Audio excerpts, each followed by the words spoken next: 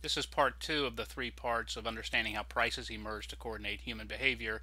In this video, we're going to learn about supply. Just as in demand, we can use math to explain the supply of some good or service. In this case here, we can say the quantity supplied of some good is equal to some function of the price of that good.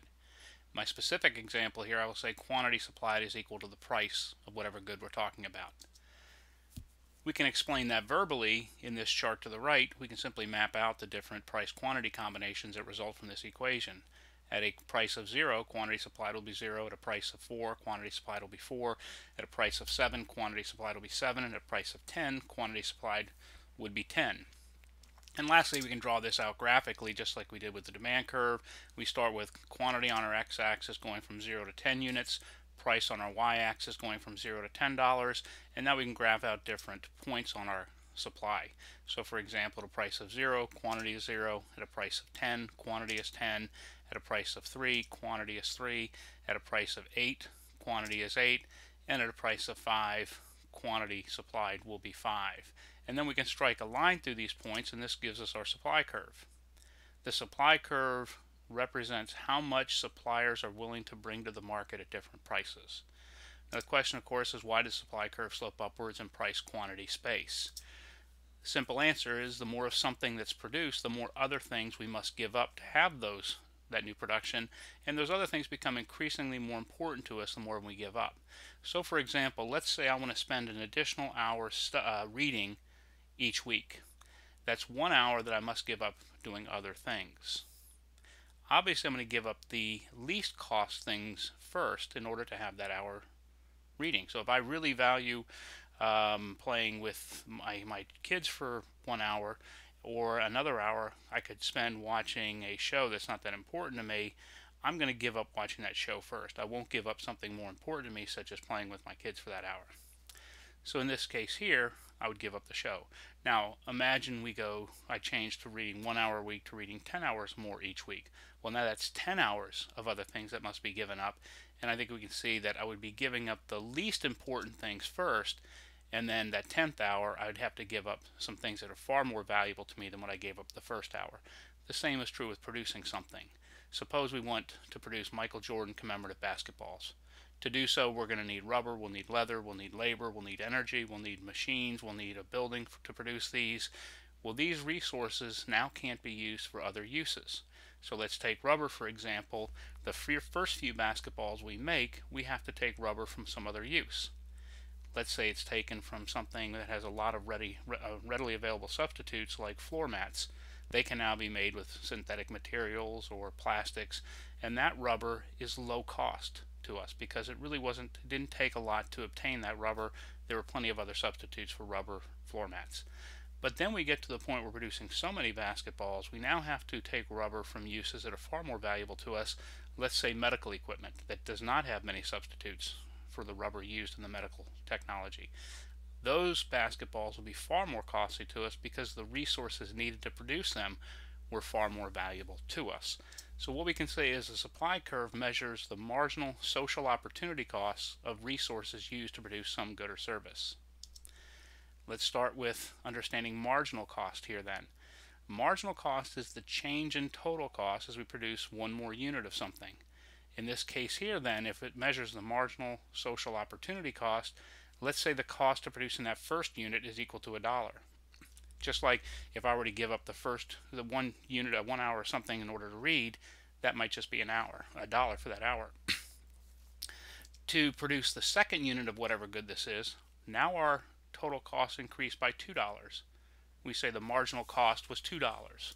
And then to produce the third unit, our total cost increased by $3, so we say the marginal cost of the third unit is $3.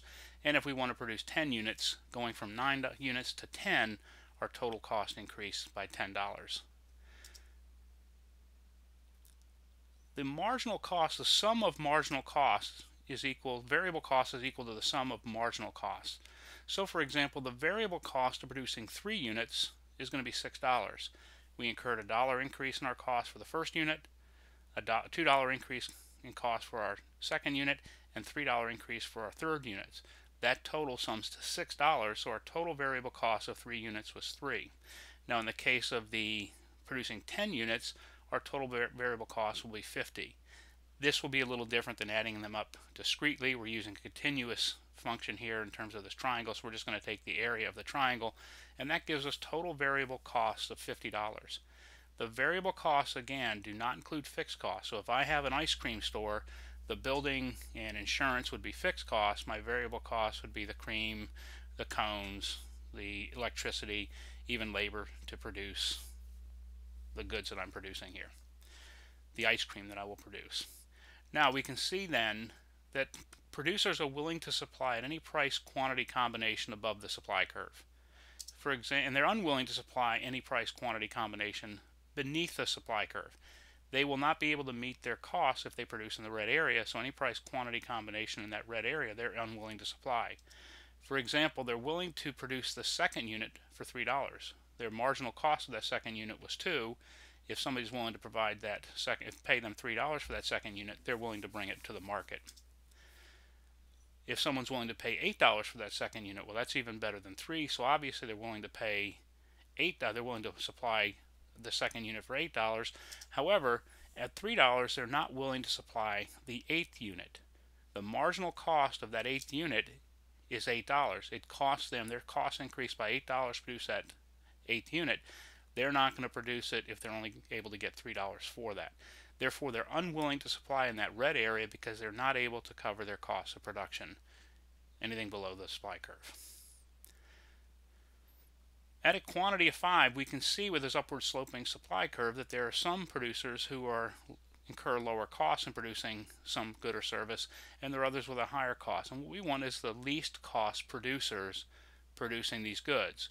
And we can see that to the left of that fuchsia dotted line, these are the least cost producers. To the right are the higher cost producers. Well, this is where price steps in and keeps producers producing efficiently. If the price is 5 and the producer would incur a cost of $8 to produce one more unit, they're not going to bring that to the market. But if another producer can do it for $4, they will certainly bring that to market because they will get $5 for it.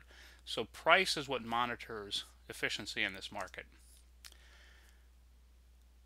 Using a price of 5, we see that suppliers are willing to bring 5 units to the market, and in this case here, their total revenue will be $25. 5 units times $5 each unit gives them a total revenue of $25. Of that, $12.50 are the variable costs of producing those 5 units. The area above the supply curve, beneath the price line, is what we call producer surplus. That's the value that producers receive above and beyond their variable costs of producing whatever good or service this is. In this case here, their total revenue is $25, their variable costs were $12.50, therefore their surplus is $12.50. This is not profit because it does not include the fixed costs, it only includes the variable costs, but this is what the surplus is to producers from producing 5 units. Now, when we looked at the demand curve, we said what our demand curve was looking at was explaining to us how much consumers are willing to buy at different prices, holding other things fixed. Supply curve is the same way. How much are suppliers willing to bring to the market, holding other things fixed? Well, what are those other things? First off is technology.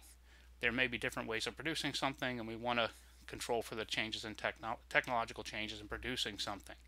Any increase in technology should increase the supply of some good or service because we don't normally adopt technology if it's going to raise our cost of production. Number 2, resource costs. If we're talking about furniture and the cost of lumber increases, therefore the supply curve shifts upward and to the left. We have a decrease in supply. We now have a higher cost of producing furniture. The number of suppliers, the greater the number of suppliers competing for your dollars, the increase in supply, therefore we will have a lower price and lower cost of supply in this market. Natural disasters, if we're looking at something, it's the Iowa corn crop. If a flood destroys 1/3 of the corn crop in Iowa, we will have a decrease in supply. There will be a movement of the supply curve, higher price, reduced output of corn due to this natural disaster. And lastly, expectations of future price increases. Just like consumers had expectations of future price increases, so do suppliers. If I'm a supplier of gasoline, I expect the price of gas to be higher by $1 next week. Well, I'm going to increase my price now to reduce how much people buy today, so I have more gas to sell next week when the price is a dollar higher. Therefore, we're going to see an immediate increase in price today. On the flip side of that, if I expect the price of gas to be lower by $1 next week, I want to try to sell as much as I can today in order to beat this price decrease, and that's going to cause the price today to decrease because my supply of gasoline will increase. So let's take a look at this market. We're starting at $5 with 5 units, and let's call this orange juice. What happens to the supply of orange juice after a freeze in Florida destroys 25% of the orange crop? Well, the quantity supplied of orange juice is equal to some function of the price of orange juice, that's movement along the supply curve, holding these other things constant. Well, one of these other things changed. We have a natural disaster which increased the resource cost of orange juice, and therefore we would have a decrease in the supply of oranges, causing a decrease in supply of orange juice. And in this case here, the price of orange juice for 5 units of orange juice goes from $5 to $6. Before, 5 units were supplied at $5. Now, because of this natural disaster, suppliers are only willing to bring 5 units to the market if they're paid $6. And we can also look at this from the horizontal part. At $5, suppliers were willing to bring 5 units to the market. Now at $5, they're only willing to bring 4 units to the market. What happens in this market for milk as new technology allows farmers to obtain more milk from each cow during milking?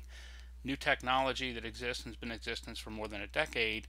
Cows have collars around their necks, and when the dairy farmer brings the cattle in for milking, they're brought into a stall, and immediately a computer screen pops up telling them how much milk the cow gave last feeding, last day, last week, last month, whatever it is, and whether the cow had trouble letting the milk come down.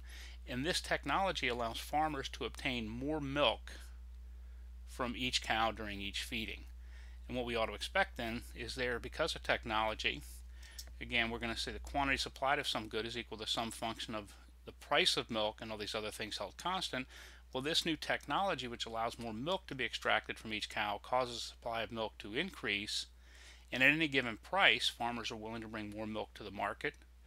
Or we can say at any given quantity, the price would fall. In this case here, 5 units had been selling for $5, or suppliers were willing to bring 5 units only if they received $5. Now suppliers are willing to bring 5 units if they receive just $4 due to this new technology.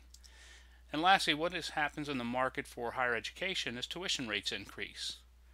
Again, the quantity supplied of college is equal to some function of the tuition, holding these other things constant. Well, none of those other things changed. What we're trying to determine in our market is how much suppliers are willing to bring to the market at different prices, and in this case here, the price did change, and that's going to be movement along our supply curve. What we would say is an increase in the price of college tuition caused an increase in the quantity supplied of higher education. In this case here, there would be no change in the supply curve. There would simply be movement along the supply curve, because in this model, what we're trying to determine is how much more education would be produced at higher prices, and we see what happens with this example right now.